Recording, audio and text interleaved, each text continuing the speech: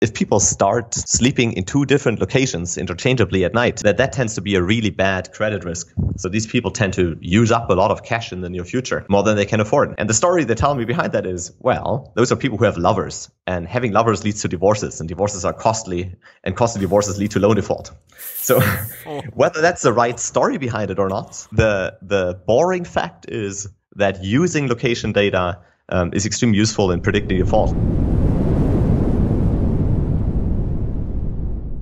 Martin, how are you doing, man? Welcome to the show. Very good. Thank you very much for having me. Very, very happy to have you on today. We've recently been talking about some big data stuff. Seth Stephens-Savidowitz was on recently, and we were discussing about some of the interesting analysis that he'd done on Google searches and Pornhub data as well.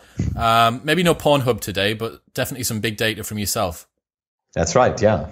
Lovely. So give us your background. What do you do? Well, my background, I grew up in southwest Germany, and as everybody does who is from there, and has any form of self-respect, I studied mechanical engineering.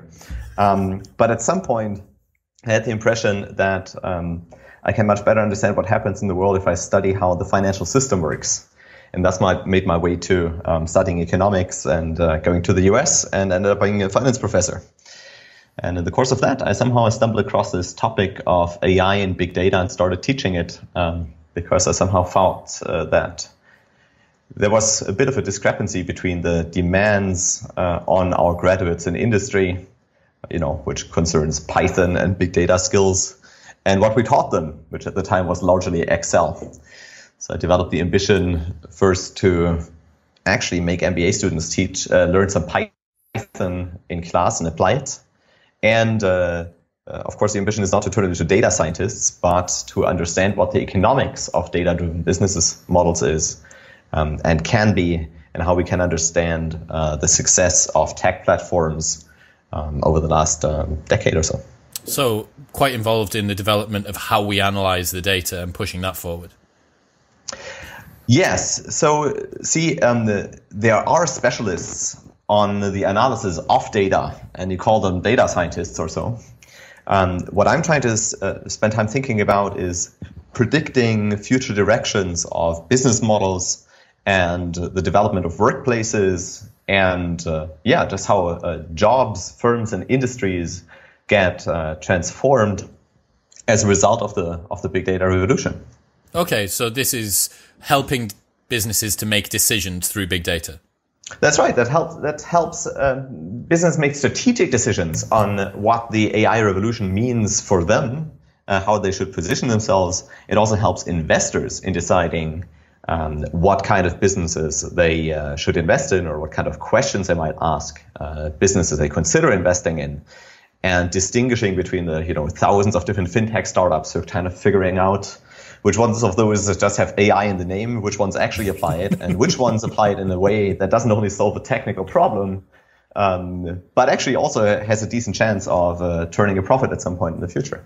I understand. So is most of the challenge that you're coming up against here a technical one with regards to the way that you can statistically model things and the scripts and things that you can write? Or is it more so on the side of how you interpret that data, how you apply it to the market and stuff like that? The latter. So the challenge is that there are very few people that have the combination of two skills or sets of knowledge. One is understanding what AI actually is and what machine learning algorithms do, and specifically what they don't do. And the spoiler alert is, if you read the newspaper, you don't really get a good impression of what that is. And there are, of course, people who understand that, like the engineers or data scientists that work with machine learning models. The problem with that is that very few of them have even basic economics training or enough of economics training to kind of combine their data science skills with economic theory in order to predict the future of industries and markets. So there doesn't seem to be a lot of structured thought about business models and how they will change in the age of AI. And indeed, there was no book out that, which is why we wrote one. Yeah, so that, by the way, business of big data will be linked in the show notes below, of course. If you're interested in today, then head to the link there and you'll be able to find out even more. Why do you need someone whose skill set straddles both areas?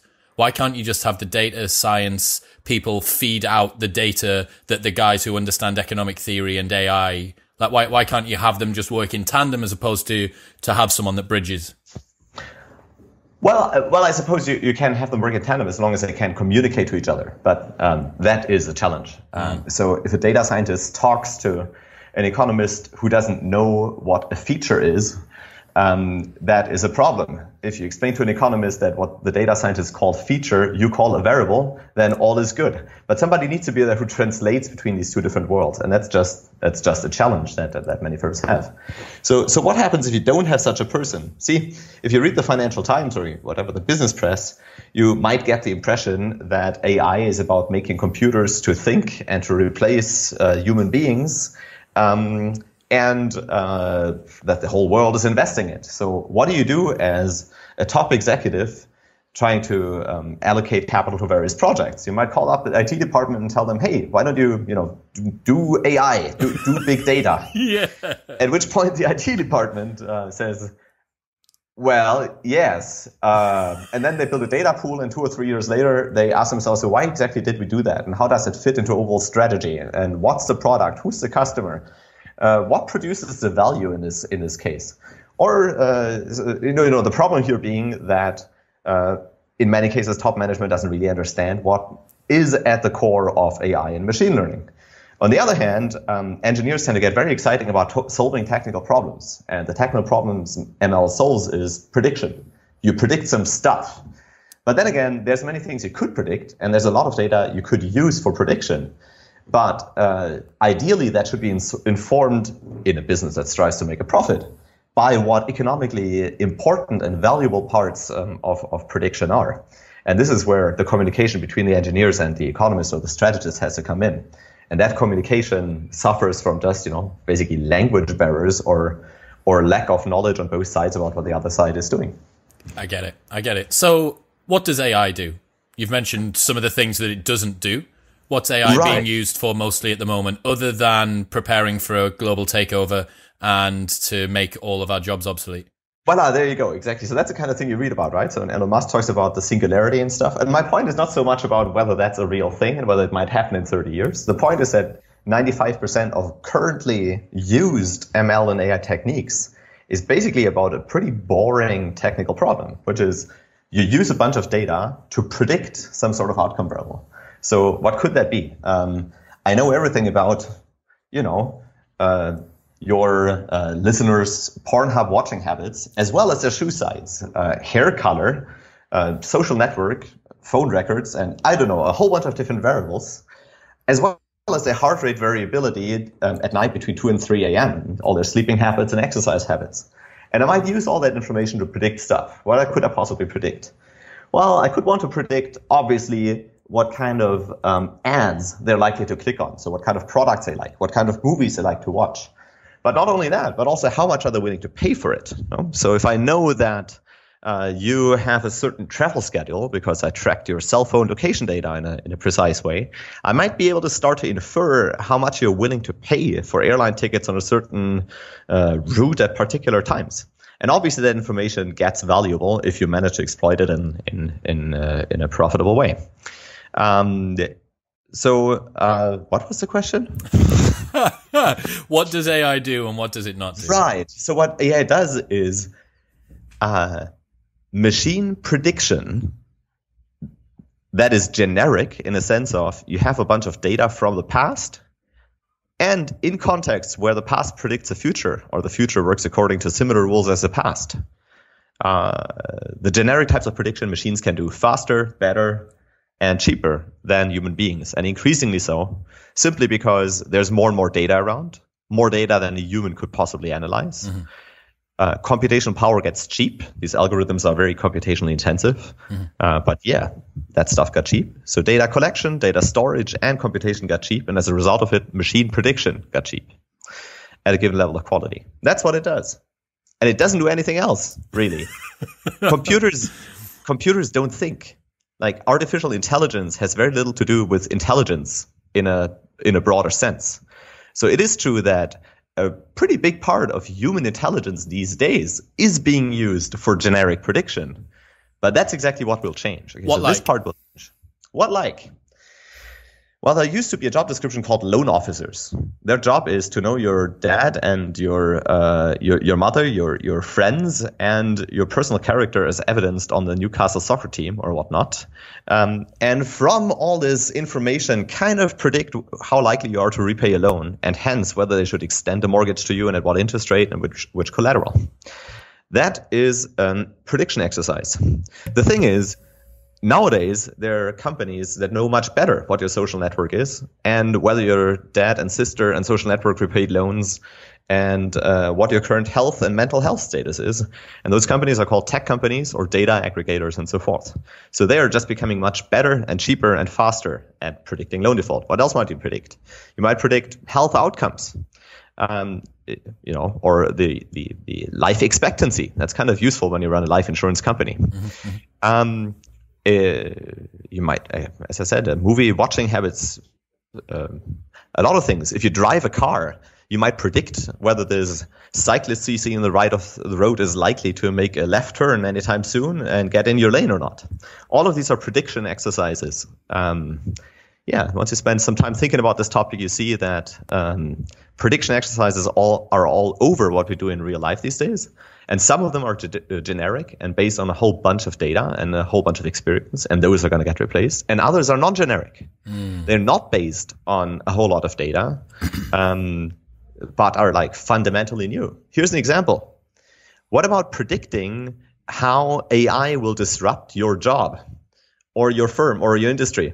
The thing is, that's never really happened before. So a computer cannot possibly analyze a past data set when this has happened before and therefore predict what happens now. It has to be a human being. And that's a uniquely human strength.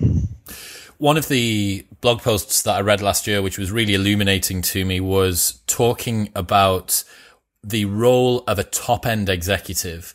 And they classified a top-end executive as a difficult to replace complex decision engine. That was what they said, that the absolute top end executives are. Right. And when you look at it from, I appreciate that the listeners haven't read that blog post, but it absolutely blew my mind. You got to think the real value that is added by Tim Cook at Apple or by Elon Musk. It's not particularly his engineering ability. It's not particularly his marketing ability. It's not this, that, and the other. It is their ability to compile a lot of disparate, complex, interwoven variables and make the best decision based on all of those. So that's prediction data, right? That's prediction. It is absolutely prediction. I would, however, say it's non-generic prediction. In particular, they tend to create new products, no? So what they're trying to predict is, what is demand going to be for a phone that doesn't have a keypad? I don't know if you remember that. I'm old enough to remember how the press was all over how there's absolutely not going to be demand, and obviously BlackBerry was on the wrong end of this. There's absolutely not going to be demand for a phone where you'd have to key in stuff on a touchpad. Well, how do you predict that?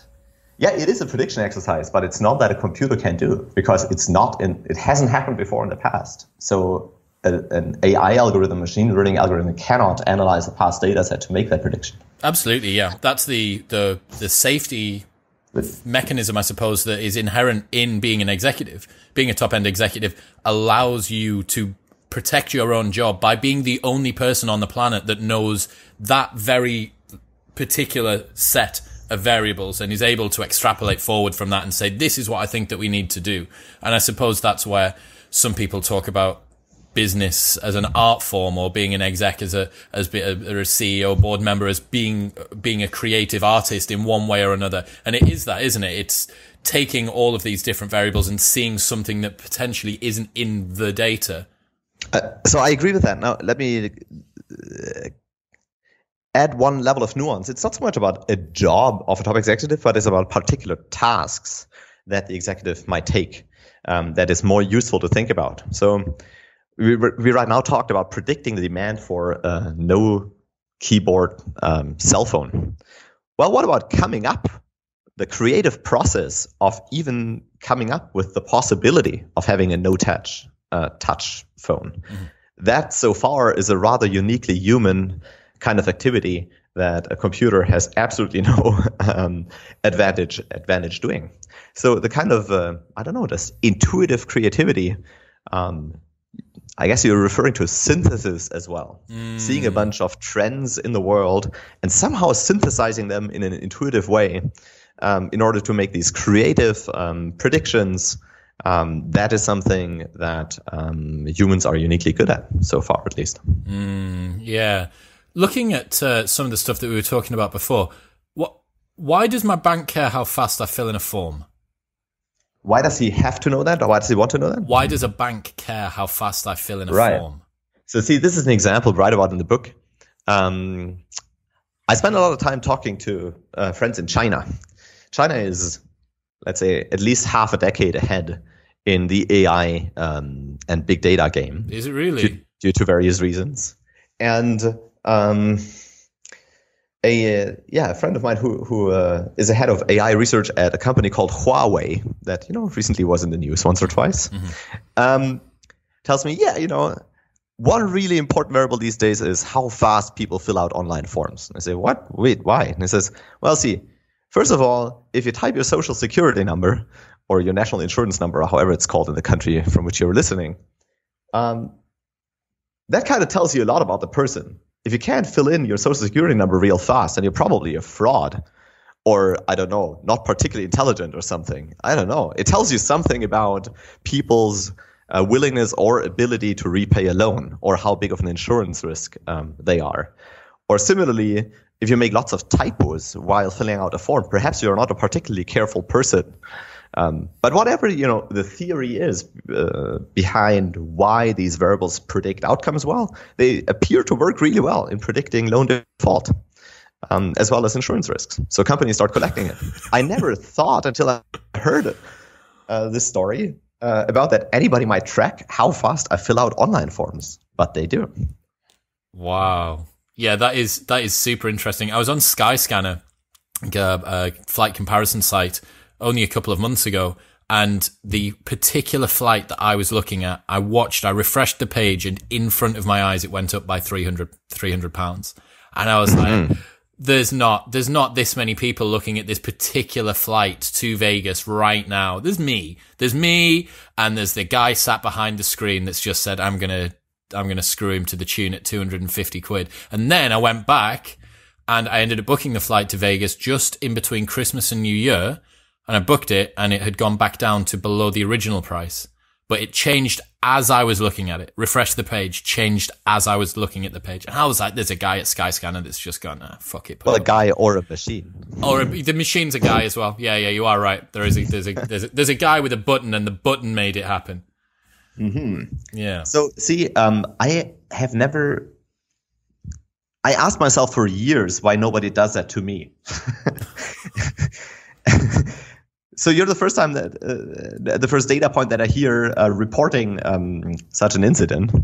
So I don't want to extrapolate too much about it.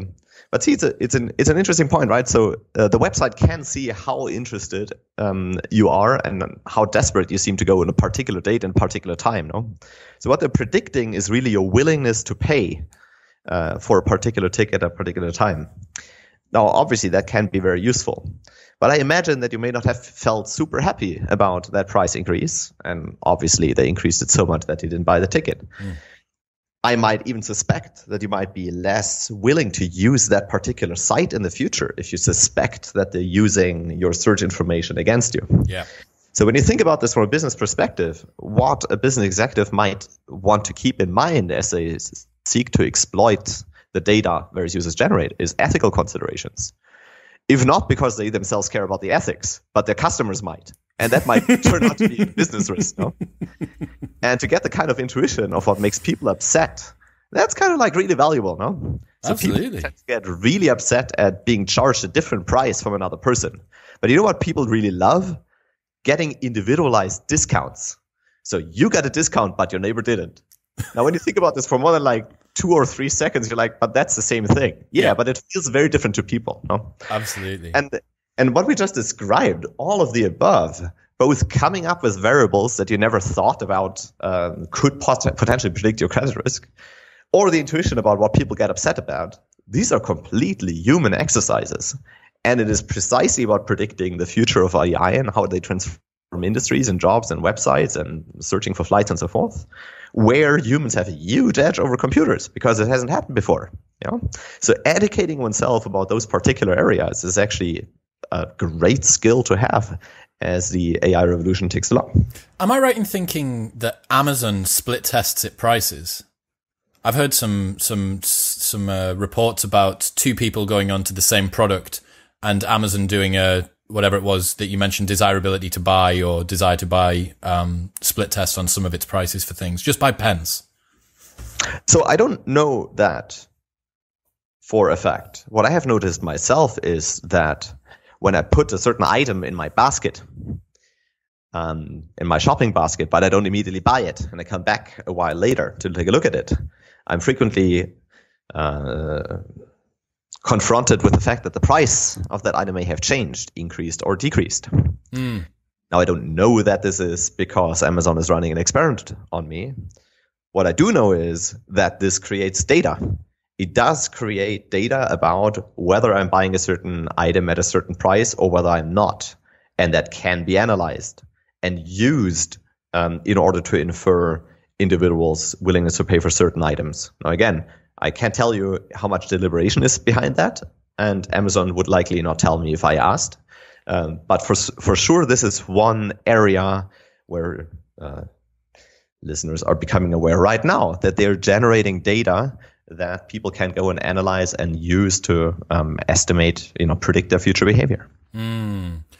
Why does my car insurer care about my email address? Is that the same thing as the bank filling in a bank form? Yeah, kind of like that. I mean, I'll just ask this to the listeners, and do you know anybody who has an AOL address? Or my dad did until I forced him to get rid of it, and then he upgraded to I think what he considered to be modern, which was a Yahoo email address. Very good. So suppose that I was offering an insurance product that I really don't want to offer to older people. Based on this particular example that you just offered, I would assume that offering that to AOL and Yahoo users would not be in my best interest because I would be targeting an older audience. No? So it's not particularly because AOL per se or Yahoo per se are somehow bad or tell you that this person is a bad insurance risk. But being an AOL user correlates with characteristics or features of people that might very much matter for the riskiness of your insurance board. That's a data point. Inferred from that data point is a particular skew within the data that is indicative of other things, and you can use that to make a judgment. It's starting to fit together. What else have we got? Oh yeah, checking your phone in the morning and where you sleep at night. What about that? Tell us about that. So that's another story of China, where people tell me... Everything's coming out of China, Martin. Everything is at the moment. Fucking Huawei. Huawei now. I mean, I'm recording on a Logitech at the moment. What's that? What's Logitech? Is Logitech Chinese? I don't know. I bet that it will be. Someone behind the scenes will own Logitech. They'll have a controlling share from China. Well, okay, so you have to update me here on what you're after here. Just Logitech? Who are they? Where are they from? I thought they were Swiss, but I don't know who's actually behind them. So that's it, China. I'm telling you. Man. Anyway, so China, what time you check your phone and where you sleep at night? Tell us about that. Well, so what they tell me is that if people start sleeping in two different locations interchangeably at night, that tends to be a really bad credit risk. So these people tend to use up a lot of cash in the near future, more than they can afford. And the story they tell me behind that is, well, those are people who have lovers, and having lovers leads to divorces, and divorces are costly, and costly divorces lead to loan default. So whether that's the right story behind it or not, the boring fact is that using location data is extremely useful in predicting default. Let's have a less juicy story and just say you're Uber or Didi when you want to go to China, and you know where a person lives because you have stored a home address in your app, as well as where you work. That gives you a really good idea about what the guy's annual income is. No? If the person moves to a richer and more prosperous neighborhood, that tells you something about whether their salary went up, what kind of restaurants they eat at, which, of course, as a ride-hailing company, because that's where you drop them off or pick them up. It tells you a lot about a particular person as well, no? Simply how fancy the restaurant is. So obviously you can infer a lot of things about the person's current liquidity situation from simply analyzing the location data and nothing else. And guess what? Didi, a year ago or two, actually started a lending arm, as you would expect from a company that knows so many things about individuals that are relevant for predicting loan default. Wow. Well, see, okay, so it's fun how I can impress people. The way I do this in MBA classes is to tell them the economic theory of how clearly a ride-hailing company should be offering a lending product sometime soon. And I did that in a class, and I earned all the respect by my students because a week later Uber started announcing. No way. Now, the thing is, I didn't actually predict that. I just knew that Didi had done it a year earlier in China. So as I said, it's not very hard to predict what happens in this world as long as you basically follow what's happened in China over the last 5 years. Wow. Why is China so far ahead with this? Well, I think there's at least 4 reasons. Let's see. We talk about some of them in the book. Let me see if I can still get them together. I mean, number one, I said at the beginning, what machine learning is really useful for is analyzing huge data sets. Otherwise, you can use conventional statistics. Now, China has a large population in a reasonably homogeneous economic system. So, well, just by virtue of that, you have a lot of data. But also for each of these individuals, you have lots of different data points because for various reasons, the Chinese people appear to tend to be less privacy concerned, or if they're privacy concerned, they just get a lot more convenience out of the apps they have. So with the kind of apps that WeChat, say, offers, you can do a lot more things than with WhatsApp in the US, right? So if you think of Mark Zuckerberg trying to merge Instagram with WhatsApp and Facebook data, that's what happened in China many, many years ago. So their messaging app, you can already transfer money. So essentially you have a useful currency there. You can make your doctor's appointment and you can buy your life insurance. So you can do through all WeChat. kinds of things. Yeah, basically it's all in the same app. They call it a super app. Okay. So shit the bed. Now, so I said, well, why is it useful to have all these apps within one app? Wait, think about this. I just said you make the doctor's appointment in the same app that you buy life insurance. Well, guess what? You can probably predict the remaining life expectancy of a particular person a lot better if you know what kind of doctor's appointments they're in the process of making, no? So this just illustrates that using data that you generate in one part of the business can be really useful in another part of the business. So having all these diverse sets of businesses under one roof, and you might say, why does a messaging service, help with merging that with Facebook or Instagram data? That's kind of like the answer. You get different types of variables about the same people. And that turns out to be incredibly useful for predicting, well, all kinds of stuff. The thing that is coming to mind now, as we talk about this more and more, it's obvious that there's massive amounts of data that are being collected. It's also obvious that some of these data correlates are really useful for companies. Right. That makes them powerful. Right. One of the problems that everyone that's listening will think of is, right, okay, so let's say my life insurance provider has direct access to my doctor bookings. From the company's side, I can see why that would be great. From the customer's side, that could be great. or it could leave me suffering at the hands of higher insurance premiums that potentially aren't fair, or anything else. And based on the company's ethics, based on something that's completely out of my control now, I'm at the mercy of this company which knows more about me than I do. I couldn't agree more. So I think you mentioned a lot of different things. So one is fairness. Some alarm bells might ring, and people might find things unfair. Well, the company might say, well, you're free to not use our app. But the problem is it's kind of hard to be a functional human being in today's society without any using some sort of technology. I know some people who try. My cycling buddy from grad school is now a computer science professor at Berkeley teaching machine learning, and in particular fairness, by the way. And his wife works at Google in an AI team. And he does not have a smartphone. Fuck, man, this is the same as that scares me. Is it Elon Musk or Tim Cook that doesn't let their kids have iPads in the house? Yeah. It's kind of has a similar spirit to it. No. Now, here's the thing. I thought about the same because I don't particularly like the idea of my privacy being invaded by I don't know whom. But on the other hand, I really like to use Google Maps because otherwise I'm having a hard time traveling and getting to places in a reasonable amount of time, So basically there's a trade-off between privacy and convenience, you might call it.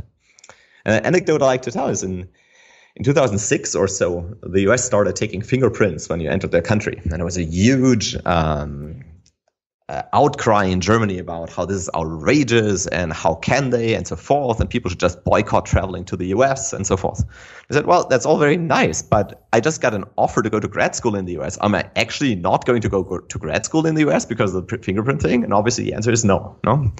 Now, fast forward 12 years later, I travel across country borders like twice a week and use these automatic, scan your passport, scan your face kind of portals. And it goes a lot faster than the old passport control. And I'm perfectly happy about it. So yes, they use my personal information. They know all kinds of things about me, all my biometrics. I have no idea where the data goes and who uses it. But it's just so much more convenient. And this is basically where things come down on. I think we got into this when we talked about China. When I talk to my Chinese friends, they say, well, it's not that we're not concerned about privacy, but it's just so freaking convenient to use these apps. So, and in this trade-off, we just come down on the side of, well, yeah, I guess, people know everything about me already anyways. So what's the point of me going off the grid? Going off the grid. Yeah, like your friend. Is that the primary benefit from the user side, convenience? Because it seems like other than convenience, you're at the mercy of the ethics of the company for better decision making.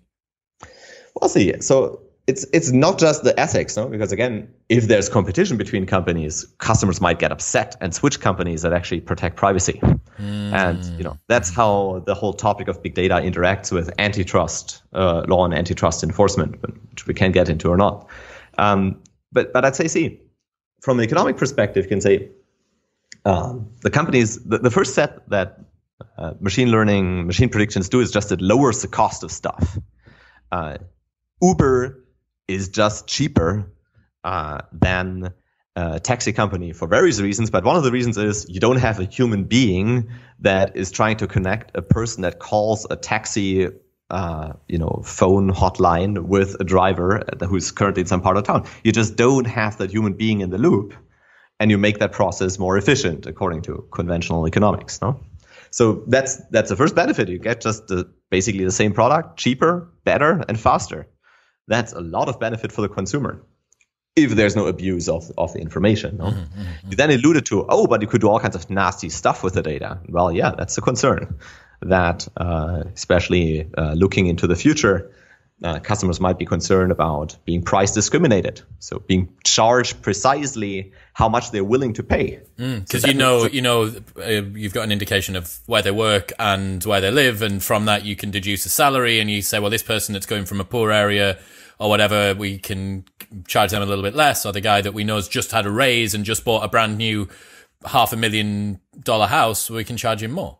That's right. Or you might imagine that a ride-hailing company might at some point sneakily ask you, before showing you a fare for the ride, will you accept this ride no matter what the fare will be? And that actually happened to me.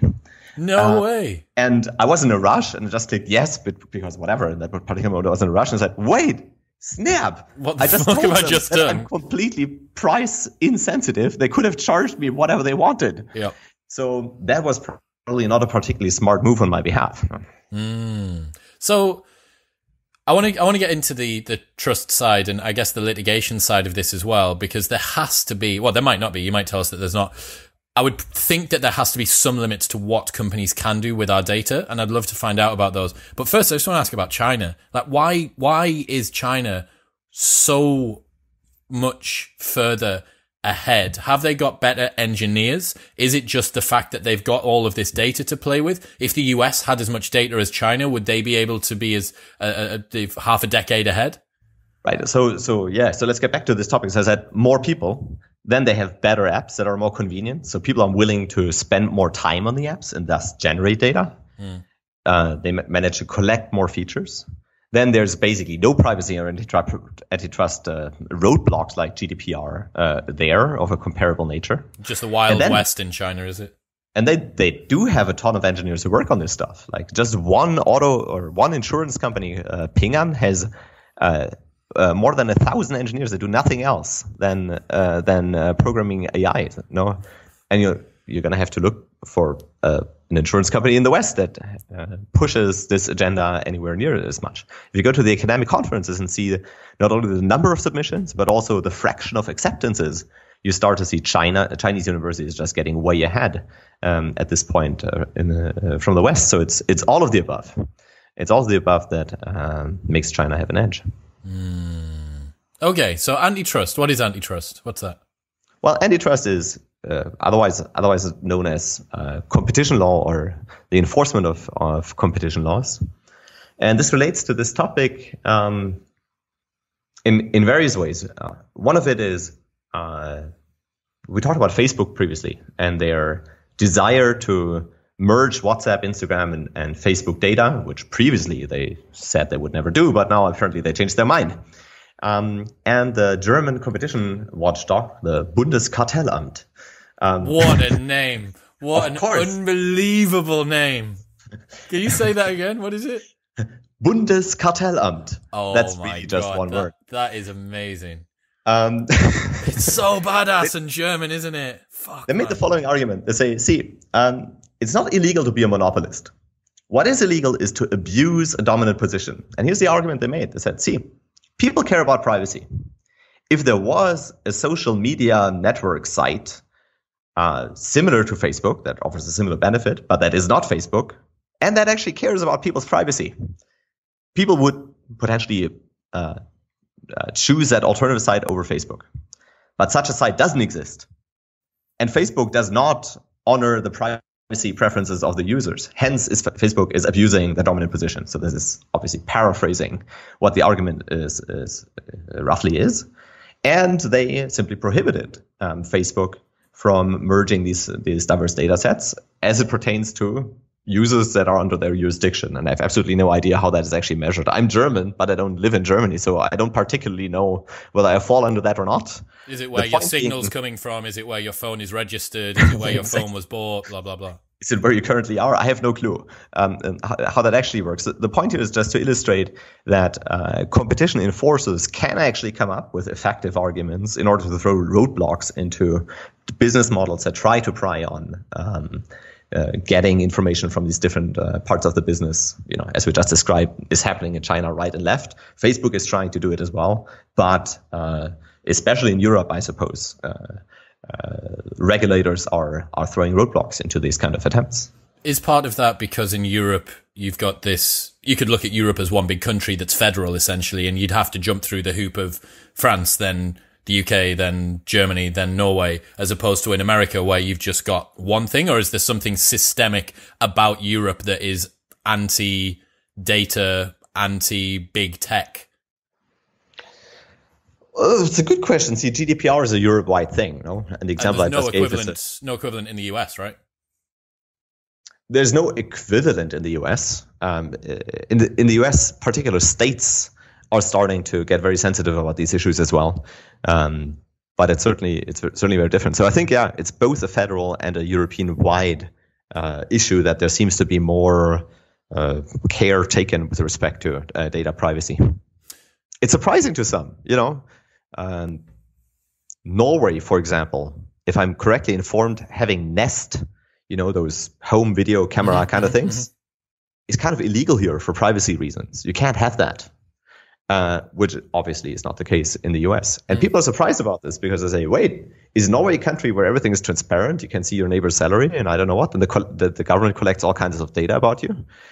That's what my American friend says. And I say, in response, I tend to say, wait, have you heard of the NSA? It's not like it's not like your government doesn't collect the data about you. They just don't make it available for research. They don't tell you about it. Yeah, exactly. Have you heard, I don't know what the new product is from Amazon, one of their new products, maybe like one of the Echo Dots or something like that. And as everyone was opening it up for Christmas, there's some stories of Amazon engineers being on the other side of it, pretending to be Santa Claus and doing all sorts of weird stuff. There was a lady who got death threats from the other side of their. Yeah.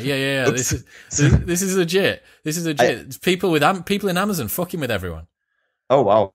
So I didn't read about these particular ones, but I mean, I think what you're illustrating is just that there's just a real, let's call it business risk, if you take the perspective of the business, in how people react to the innovations that you're offering them. And again, there's a convenience trade-off and the privacy thing. And the question is which way you rub people more, and whether you find Alexa more intrusive or you find it more useful. And I guess that's kind of like the cutting edge that companies have to navigate at this point. The bizarre thing is, for the people like myself, I guess, who I don't fully understand all of the privacy concerns, but I've watched enough Netflix documentaries to be scared, right? But for me, in the back of my mind, I'm always thinking about that trade-off with something. So I don't have a Amazon Alexa or a Google Home Pod or any of that sort of stuff. I don't have that. I don't have it particularly because of a privacy concern. Right. But if I was to buy one, I would think about it. I'd be like, right, okay, well, am I prepared to forego my privacy for that? For me, it's not a massive element of my decision making, but it would be in there. And what's interesting is that when you get to see behind the curtain, which is my Skyscanner example, right? Mm-hmm. Had I have been anchored at the higher price, had I have logged on and refreshed the page and it had stayed at the lower price, or I'd logged on the first time and it was at £700, the higher price, and then refreshed the page and it had stayed the same, first off, I wouldn't have this story to tell you. Second, I wouldn't have mistrust in the site.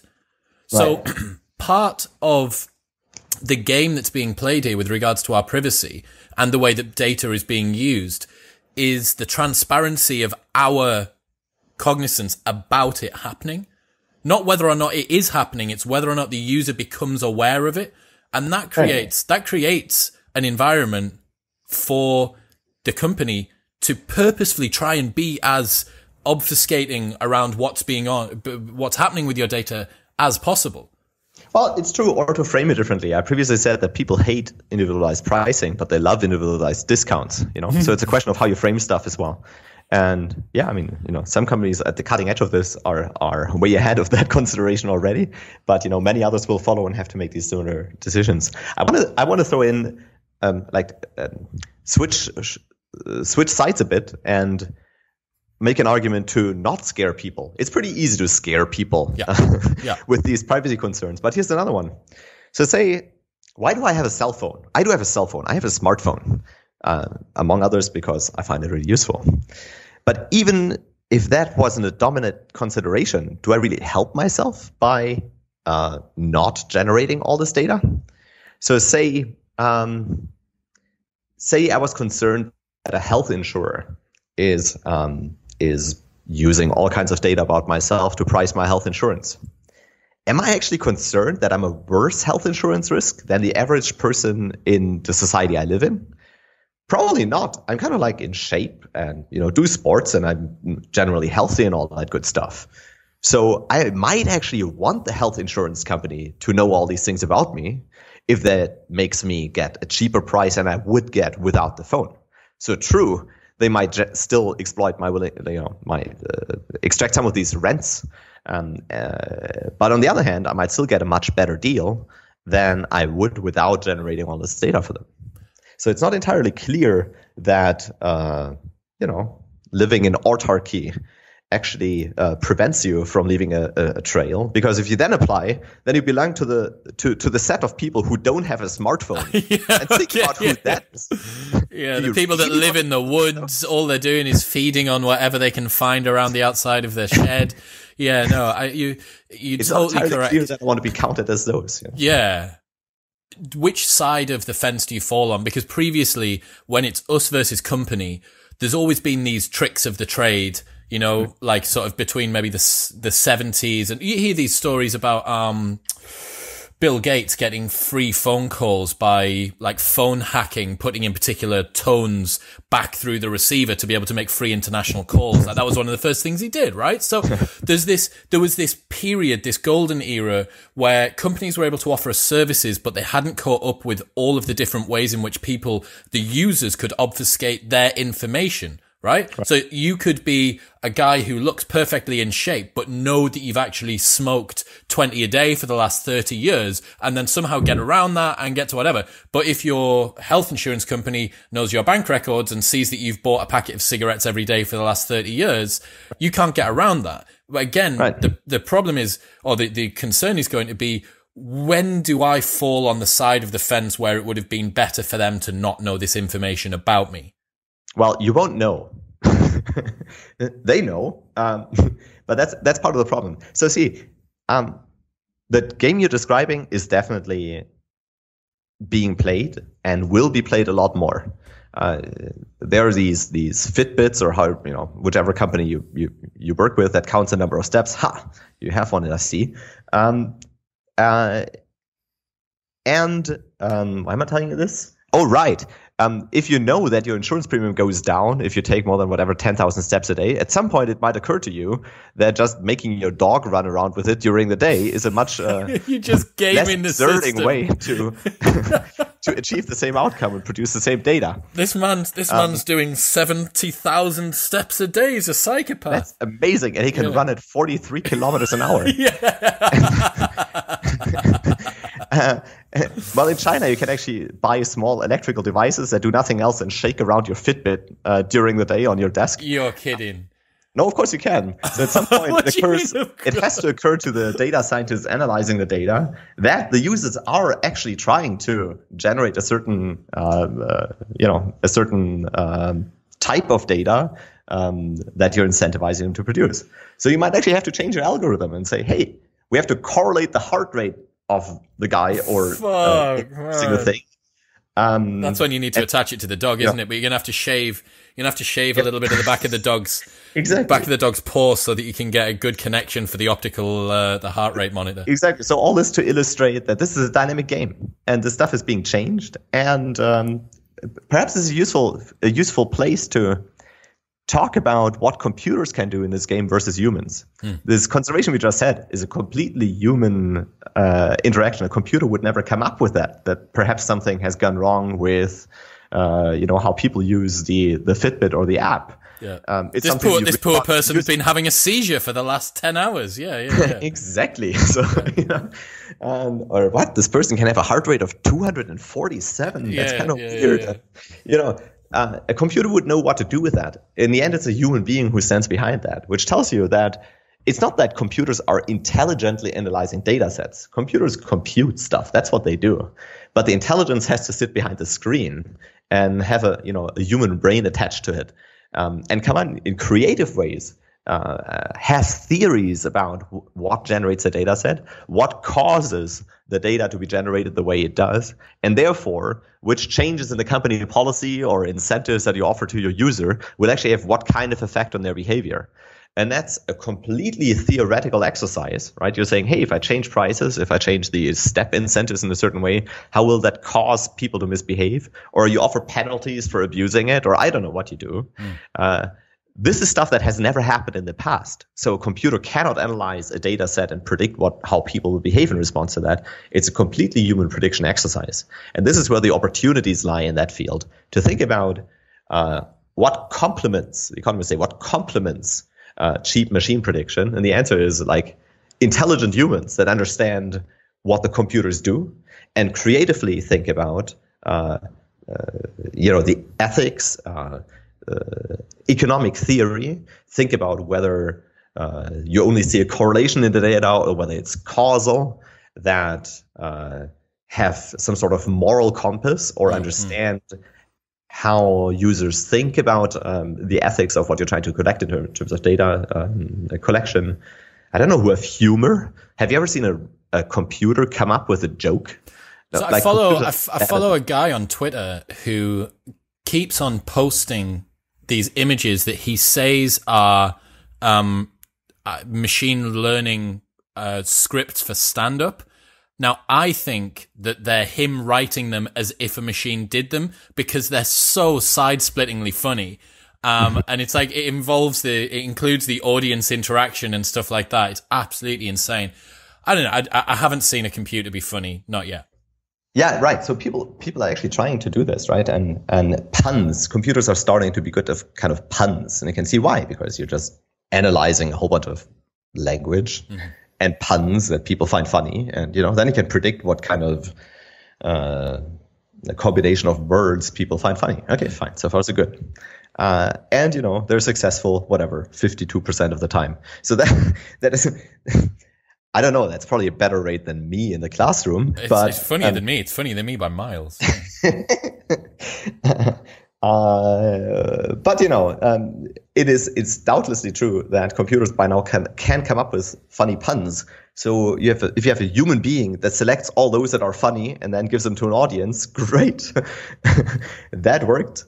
But it's still a human judgment that's behind the exercise.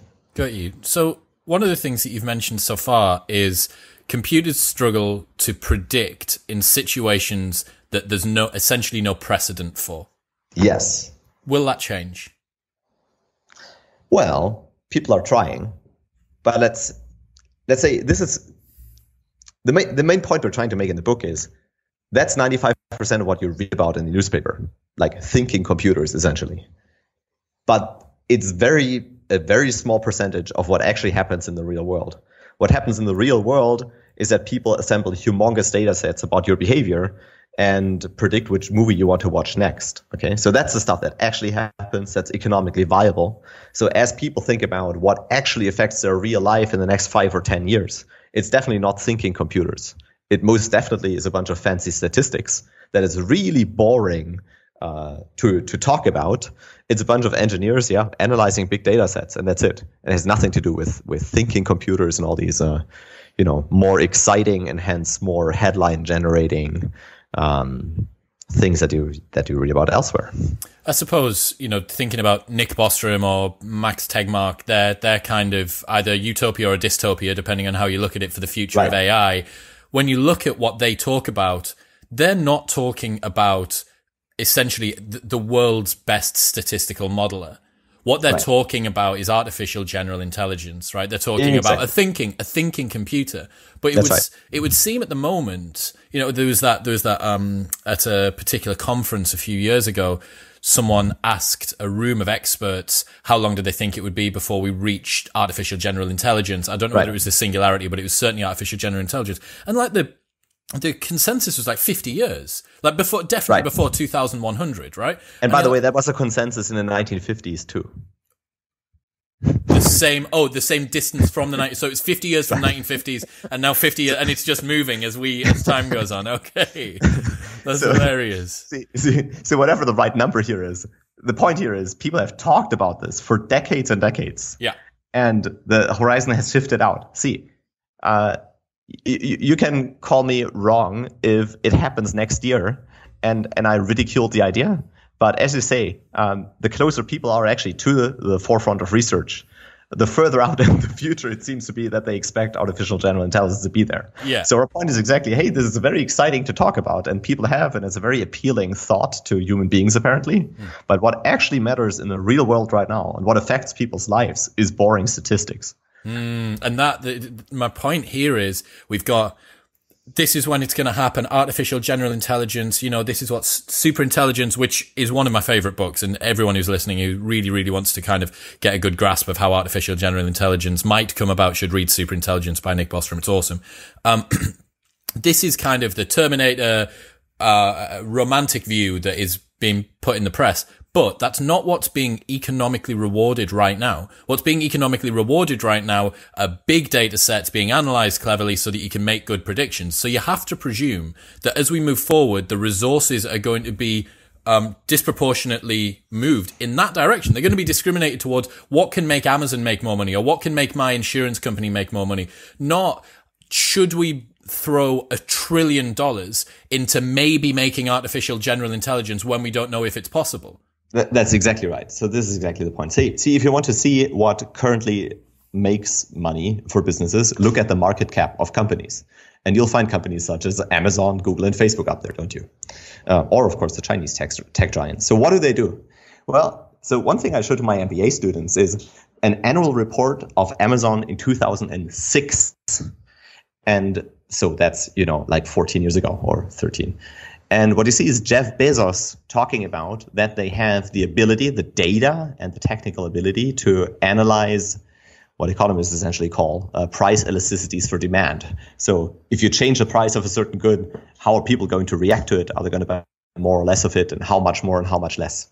The techniques by which you analyze that's basically just dead boring PhD level, or actually more like tenured US top university professor level statistics and econometric modeling. And this is exactly the people that Amazon hired over the last few years. It's literally like hundreds of PhD economists that analyze these data sets. So if you want to use what produces $1 trillion market cap, you just have to see what they do. And it's just, econometric or economic modeling, a whole bunch of data science on huge data sets, has absolutely nothing to do with artificial general intelligence. And that's what's That's what's rewarding companies right now, right? That's what's getting them to. Well, and the financial markets expect that to reward companies in the foreseeable future, right? Because that's what market caps of companies are. It is expectations of future profits. Talking about it on a wider scale, then we haven't touched much on the global economics of this, but what's your predictions moving forward? Is this going to change anything? Are we going to see market caps and those predictions moving more or less? Or, is it going to change the way that the actual financial markets themselves are going to be manipulated or going to be judged by the companies that are looking after them? Yes. Okay.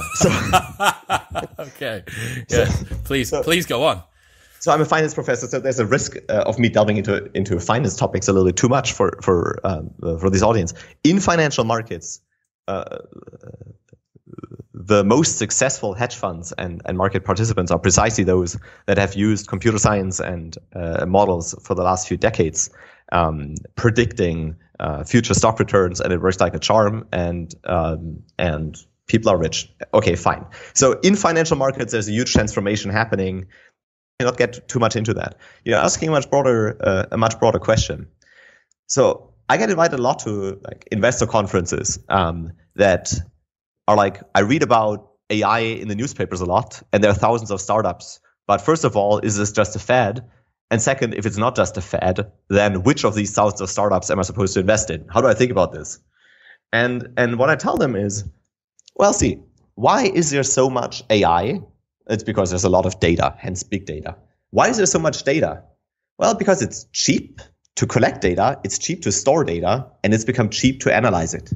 Okay? And when a product is cheap, people buy a lot of it. An economist says demand curves are downward sloping. But okay, you can forget about this again if you don't care. When things are cheap, people buy a lot of it. It's really cheap to collect data. I can get your cell phone location data if I a data aggregator a few $100 and they will tell me where you are. It's very simple.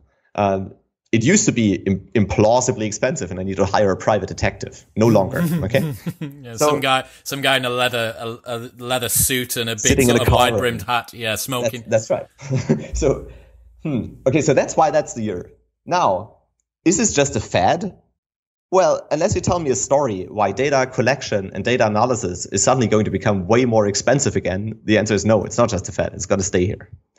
Now, let me put a small disclaimer in there, which is I can actually tell you a story why it becomes more expensive to collect and process data, and it's called legal constraints. Think GDPR in Europe. No? So sure, if politicians wake up to these concerns or are convinced by these concerns, they might throw roadblocks in it. And it's going to differ from jurisdiction to jurisdiction. And therefore, if you're in this business, that's one really important consideration you should have in mind as you get into this field. Well, which leads to the second question. Which kind of businesses should you invest in, given that you want to invest in this space in general? Or which companies should you want to work for and so forth? I mean, one question is concerns the legal jurisdiction, but the other one is understanding what the economics of their business model is. Is it a business model to make better predictions than the competitors and therefore like offering a better product? Okay, that sounds great. Is there a business model to have some sort of useful thing people like and that people are willing to give up their personal information for? What the example I always think of is like scooters, inner city scooters or bike sharing and stuff. The question of these business models has very little to do with whether the fee people pay to rent a bike actually pays for buying the bikes and, I don't know, keeping them charged and maintained. The economics of it is that you sell the people's cell phone location data to a data aggregator who sells it to Facebook or Google or whoever wants to buy it, which they use to target ads. Okay, so let me go backwards in this value chain. Obviously, correctly targeting ads is a valuable thing from a business perspective, but you need a bunch of data for it. Where does the data come from? Well, in some cases, the companies like Google and Facebook collect the data themselves. But in other cases, for other variables, like how fast do you type your name in an online form, they might buy it from a data aggregator. The data aggregator buys it from whoever first came up with the idea of measuring how fast people buy stuff in an online form. And whether that's an online form for car insurance or an online form for I want to rent a scooter in Madrid doesn't matter the first bit, no? And this is why I'm saying, hey, the economic logic of business models really changes as data itself becomes valuable. Because the whole point of your business model might be to collect a bunch of data. And it has absolutely nothing to do with the product. If you program a flashlight app for a phone, but somewhere in the terms of conditions, you say that you also want their entire address book and their location data, how fast they type the names and track all their activity on the internet. I mean, if you get people to sign up for that, well, good for you. You don't need more power it. to you, yeah. You don't need it for the flashlight app. Now, so I'm sounding very cynical, and I suppose I am. This is not an endorsement of these kind of practices or me saying this is ethical. All I'm saying is like, this is what is happening out there in the real world. Indeed, there are ethical constraints to it. Indeed, legal constraints are there and start popping up. But that's the economic logic of how business models are changing. Presumably as well, because this is such a fledgling market that's moving so quickly, there's an asymmetry in terms of how many people want data to be more available from the company side, how sophisticated they want the modeling to be able to be and the decisions that can be made off the back of that, versus me and you thinking, I don't want my data to be sold to these people. I should speak to my local councillor who's busy like dealing with like a proper, like a flood or like a real sort of real world problem that's going to make news, as opposed to me and you saying, I think if this keeps going over the next 20 years, this could be like Orwell's 1984. And that so where does the rubber meet the road with regards to protection for users? Well, I think it's a societal decision, see? And in the end, a political game. So as we actually alluded to previously, in Europe, both individuals and politicians seem to be more on a cautious side concerning data collection. And in some ways, just in a vague sense. And as I said previously, I don't know, maybe that's a bad thing. I mean, first order, having more data enables better decisions. So as long as it doesn't get abused in some sort of way, having companies that, I don't know, give me, I love Uber, having taxis in the small town in the US where I lived for a long time was a disaster. I loved Uber coming along and offering me cheap rides. No, so first order, this is all great. The question is just when the concerns come in, and that depends a lot on how many companies start abusing the power they have thanks to the information, and how politicians react to it, either to the company's concerns or lobbying efforts. The lobbying must be so. That must be where I would imagine companies like Amazon and Facebook are really ratcheting up their spend. You know, if first off they needed to get a lot of computer scientists, up next they need to get the lawyers and the lobbyists who can protect the work that the computer scientists are doing. Yeah, and the economists, I suppose. So see, what you get from all of this is a sense that there's going to be a few winners in this space, and there's going to be a bunch of losers, no? And obviously that's a societal concern. Everybody talks about inequality, and this is one mechanism by which can drive it. And as I said, I don't expect this to stop anytime soon. It's going to go faster in some jurisdictions than in others. It goes fastest in China for the reasons we've discussed. So if you want to see whether you want to live in a society, that has very little regulation around these topics, you can look there and see if you like it. There's many things I like about it. Go to Germany and try to pay with a credit card in a supermarket. It's going to be hard because they like cash. Meanwhile, in China, you walk past the supermarket counter, they scan your face, and that was it. You're kidding me. Oh my God, is that beautifully convenient? It's similar like the airport face scanning technologies, whatever. It's not a technical problem that has been unsolved. I mean, how much would you like to not have to stand in line at a supermarket because some person in front of you is trying to, count individual coins to get the precise amount, like in the 80s. Scan my face. I've put my stuff in the bag. Scan my face. There. It's just incredibly convenient. So I do not want to be paternalistic about which kind of society we want to live in. It has huge benefits to live in this more technologically advanced world. My prediction is that likely we're going to move in that direction more than not.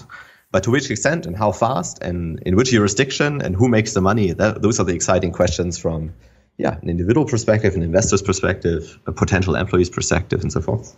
And we can watch China. We can just see what happens in China. They're like the canary in the coal mine or the monkey that got shot out into space.